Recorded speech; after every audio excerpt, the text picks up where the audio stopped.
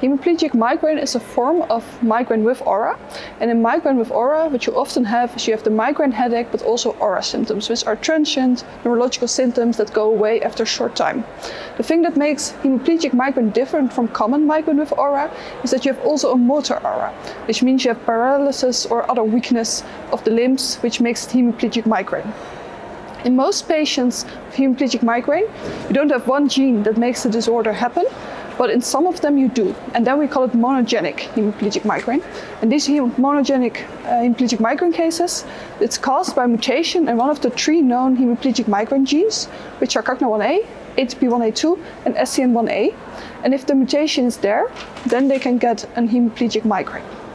And there are other genes that are also suspected of being involved in hemiplegic migraine, but currently it's not proven that they can cause the disorder in a monogenic way as these 3 other genes can do.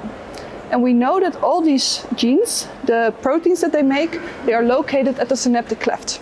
And there they can cause hyperexcitability because they lead to an increase in potassium and an increase of glutamate. And together this leads to a brain that's hyperexcitable, and this leads to the hemiplegic migraine.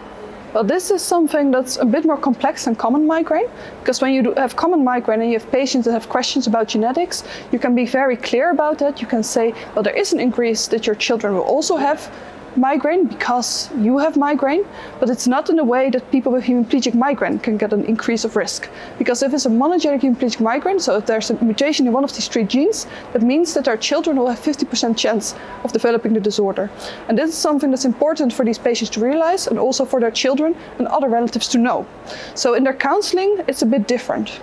And if you move on from that, their treatment is also different. So in common migraine, there are several steps that you can take, and these are not necessarily the same when you think about hemiplegic migraine. So what we have for these patients, we have acute treatment, which is the same as in common migraine. So often you need a triptan. And in the beginning, when the triptans were first being used, people were kind of scared to give them with people with hemiplegic migraine because they thought they might lead to stroke or other horrible outcomes. But now we know, and at least it's expert opinion, that they can be prescribed safely to these patients because we do not see these kind of side effects. So that's something that's important, especially because these patients deserve the treatment they need. But it's important to realize that these triptans, they're aimed at treating the migraine attack, but especially the headache. So they don't actually treat the aura. And this is important because the hemiplegic migraine patient often come to you with questions, how do I not have this aura? How do I make the aura go away? Because they have a lot of paralysis, and these are the complaints that they come to you about. So this is something that requires attention, and you can't do this with acute treatment. So then you move on to the preventive treatment, and preventive treatment is aimed at decreasing the severity of the attack and the frequency of the attack. And for that, there are a lot of different migraine drugs available, but we do use different ones that are usually used in common migraine. So for instance, lamotrigine is one of our first choices of treatment because we know it's very effective for hemiplegic migraine. And acetazolamide and valproate are other drugs that we are frequently using with hemiplegic migraine patients.